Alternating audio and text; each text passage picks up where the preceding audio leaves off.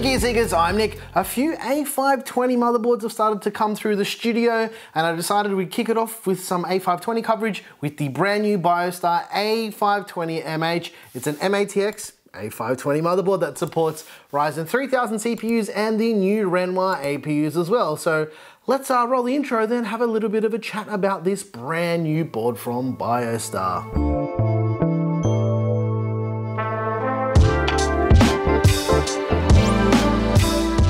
As usual with these motherboard videos, these videos are not reviews, they're just overviews so you can get an idea of what physically comes with these motherboards and what is in the box and what's on the board and all of that stuff. So I'm going to stop talking, I'm going to take a look at what's in the box and what's on the board.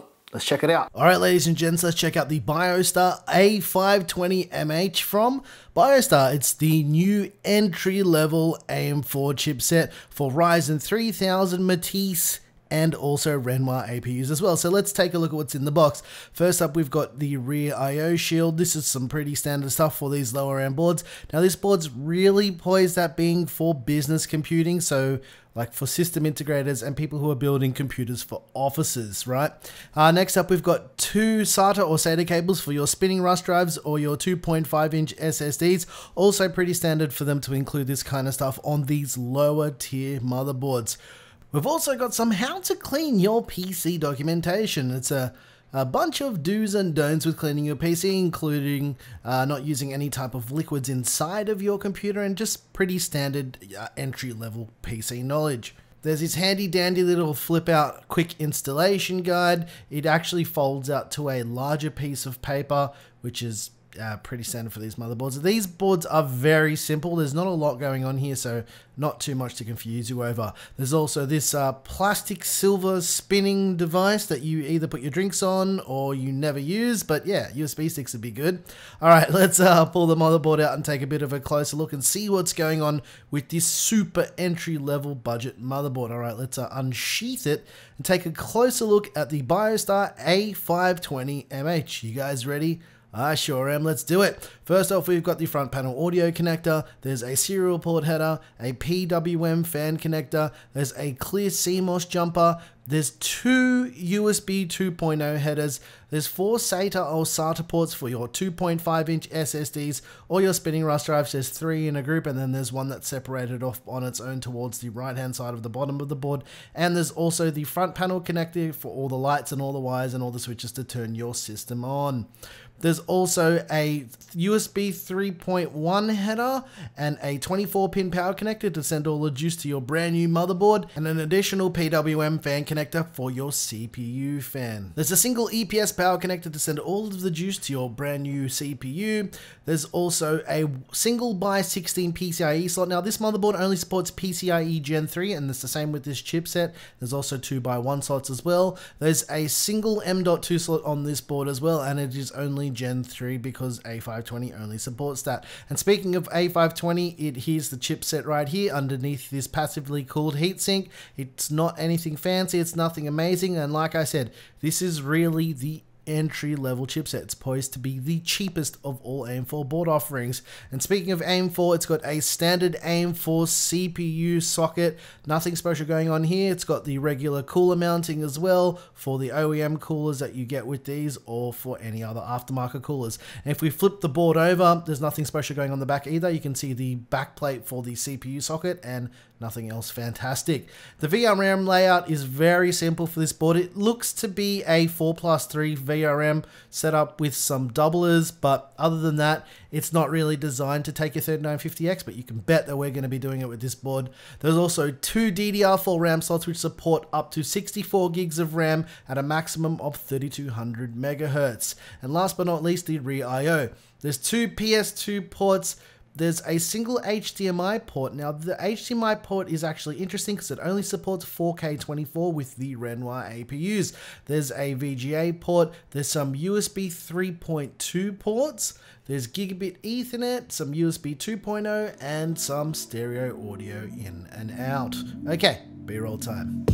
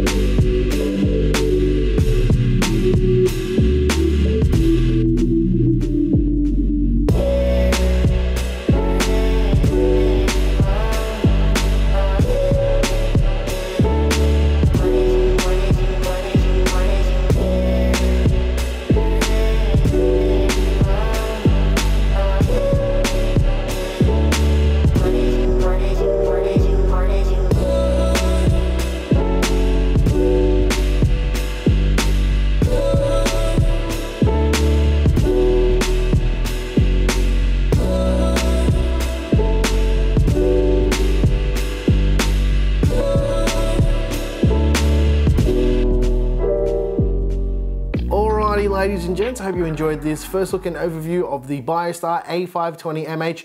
These A520 boards are meant to be that entry-level chipset for AMD CPUs, and I don't know why they actually waited so long to release these, considering the feature set is probably closer to A320 than you might think. The only thing really here is support for newer gen CPUs, but realistically, you can probably run those chips on those A320 boards anyway. But from what I see going around, these A520 boards are actually looking to be a lot cheaper than the A320 boards. So if you're building computers for offices and that kind of stuff, these boards are looking like they're going to be fairly priced.